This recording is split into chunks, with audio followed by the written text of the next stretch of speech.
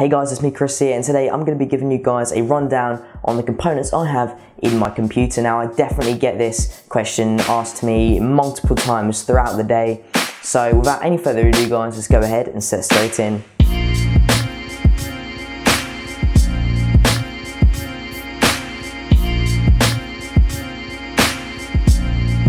Alright guys, so the main things I use my computer for are just really editing and gaming. Now, I don't generally game on my computer, it's generally just made around editing. So the first thing that I've got and the main thing is my case. Now this is the Zalman Z11 guys. Before I go into all the other components, everything will be linked in the description below. Now, this is a really nice case. It offers a lot of space, especially if you're a first time builder of a PC, which I was, and it worked really well. It came with all the different tools you needed straight away. I think you can pick it up around £42, maybe £42, £45 on Amazon. Like I said, it'll be linked in the description. Really great case. Now looking back though, I think I would have gone with a different case. The design is really nice, but it's personally something I wouldn't go for if I was making another computer. But definitely if you're looking to make a computer and you're a first time builder, I'd still definitely recommend it, as it's very easy to build with.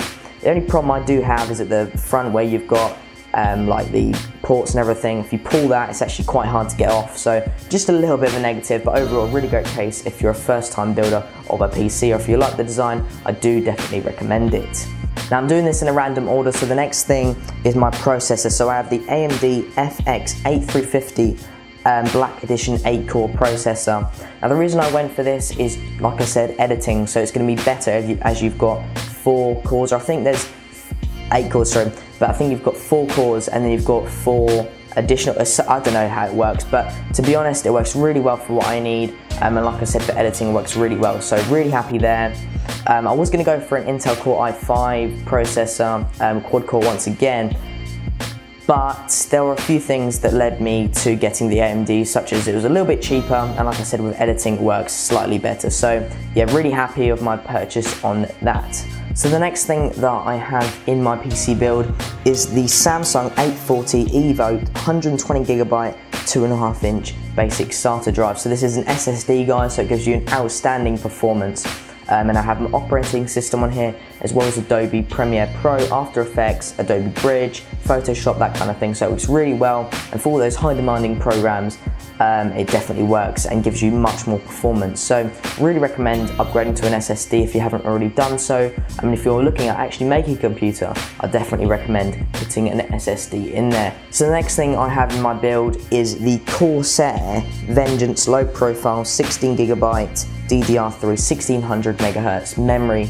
So I went for 16GB RAM, as it just gives you more, I wouldn't say performance, but just gives you better multitasking, especially when you're doing things like I said, editing. So yeah, definitely recommend that guys. And there's probably gonna be loads of you right now commenting that I'm saying stuff wrong. I'm not a huge computer genius, so these are just the things that I have in my computer. So the next thing is my graphics card. So I have the Asus Nvidia GeForce GTX 760 direct CU2OC 2GB graphics card. Now I was looking at getting the, what was this one? This is the 760. I was looking at getting the 770, and the reason I went for the 760 was just price really. So I might do or get another 760 and then connect those together to give me more performance.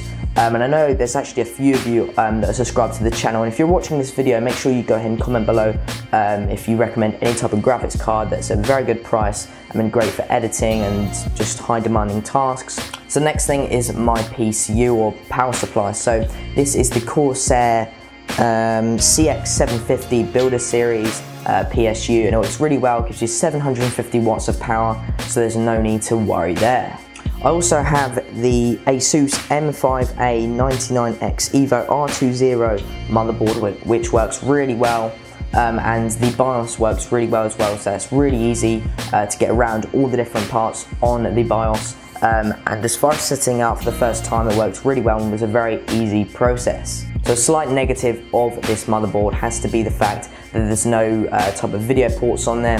You have got your audio ports and 3.5mm headphone jacks, But as far as HDMI ports goes, there's nothing like that. So that's quite a limitation in some cases, but I've got all those on my graphics card anyway, so I haven't got to worry there.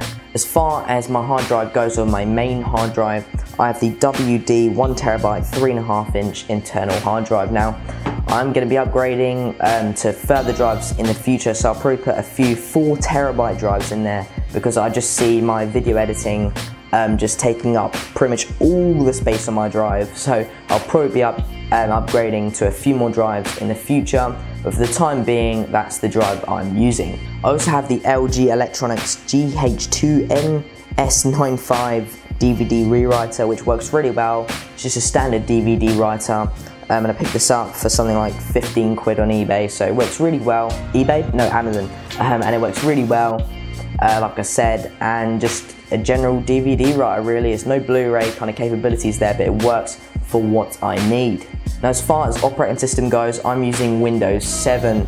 Now I'm using Windows 7 Professional Service Pack 1, I think it is, 64-bit. Works really well, and I prefer it more to Windows 8, mainly because of the more simple design, and it's more compatible with programs. So that's the operating system I am using, and so far really happy with what it offers. So there are the main things that I have in my PC build. Now we'll be shortly upgrading to some more PC fans, or I'll be changing the PC fans that I currently have. Now the ones that I do have in my PC build are the ones that came with the case, so I'll be upgrading those to, I think they're by Corsair, they're like super silent fans.